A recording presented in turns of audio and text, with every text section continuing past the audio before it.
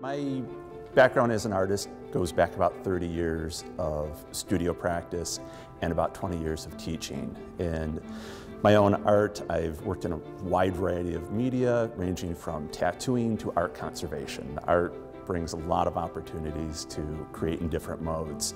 I'm primarily known as a classical realist oil painter and drawer, but I began my career as an abstractionist.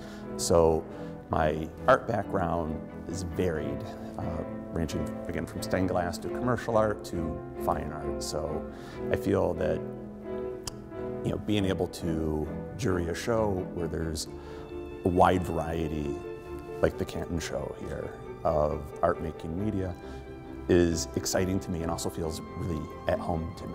So what is essential for my own creative process is to facilitate art making for others.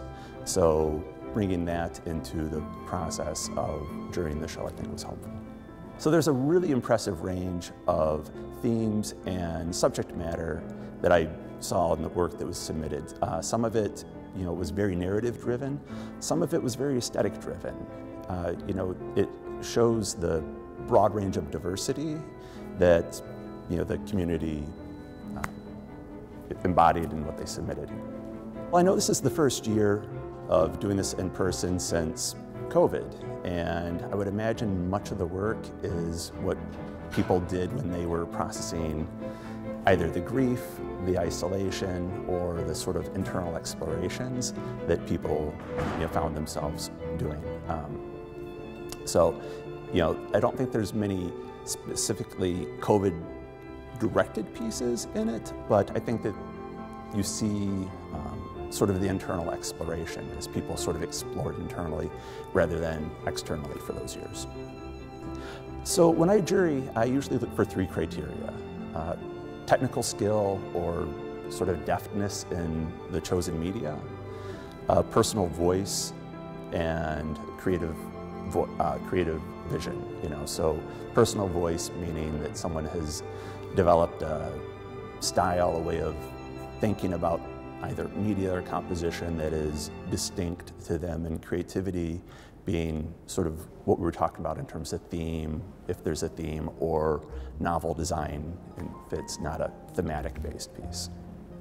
I jury backwards from how I know a lot of other jurors jury. So I never remove pieces from a show. So I start off looking at the entirety of the work several times, and then what I do is I go through a series of prioritizing pieces, pieces that I feel have some exemplary quality or that hit those three criteria in a really strong way and that I feel passionate that people see.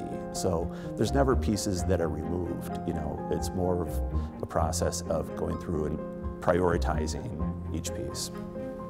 So what speaks to me when jurying a show is not only the three criteria, but how the artist manifests those three skills uniquely. Like I said, there's a lot of really great work that didn't make it on the wall, and it's not that it doesn't deserve to be on the wall. Jurying is a very difficult task because when you go in, there's going to be really, really worthwhile pieces that either aren't on the wall or that don't receive awards. And my hope is that those artists continue to create. So each of the pieces that received an award because I wanted to draw special attention to either an exemplary quality, from those three characteristics, or some other tangible, aspect to that piece that I want people to slow down and view. So, the awards for the pieces are very different. Each of the pieces that are on the wall, I feel are on the wall because there's a lot of merit to them, and the awards I am hoping are things to slow people down as they move through the show and have them linger because each of those pieces have some sort of exemplary characteristic. So for the best in show, it hit all the judging criteria that I look for. And then there was another quality to it that I would maybe best say is like inevitability, and meaning that once you see a piece, that is made in harmony with what the idea is behind it, where you couldn't see it being made in another way. It kind of takes a piece to a higher level for me. So it was not only great technically, had a really distinctive personal voice, there was a creative concept behind it, but beyond those individual characteristics, there was a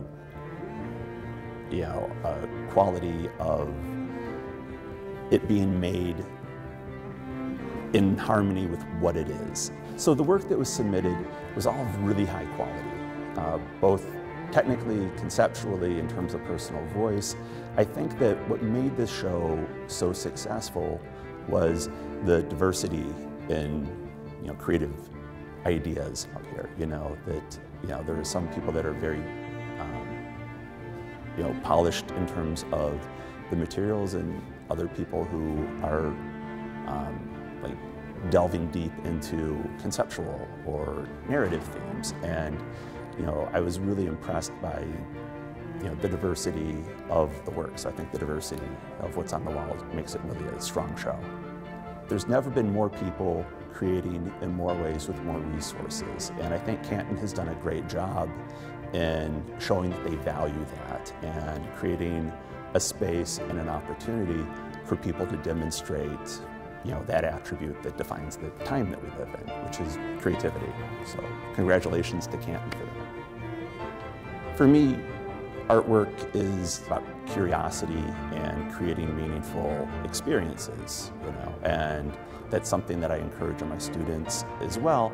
But those meaningful experiences, if they only exist in your head, if they only exist in your heart, it's an audience of one, So, whether someone submitted a piece and it didn't get on the wall, or if someone submitted a piece and it's on the wall but it doesn't have a ribbon on it, or if it hasn't won Best of Show, all of these pieces are important because they contribute to what it is to be human.